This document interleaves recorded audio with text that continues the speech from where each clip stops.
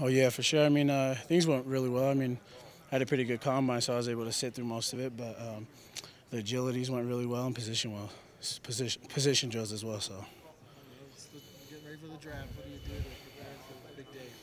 I'll just get ready for the season. Personal workouts here and there, but got to focus on rookie camp now. So wherever I end up, I'll just work from there on. What's been the preparation like for you getting ready for the combine and then today? I've been to California in Irvine training. I got in pretty good shape. Cut a lot of fat off my body, and it's been going really well. A lot of my numbers have shown that I'm in a lot better shape. I can move for my size, and I've really impressed a lot of coaches. So. What's been something that's been more impressed with you from today? Just my movement. I think how big I am and how fast I've been able to move side to side and how easy I make it look. So. You have a specific drill you wanted to focus on coming into today? Not really.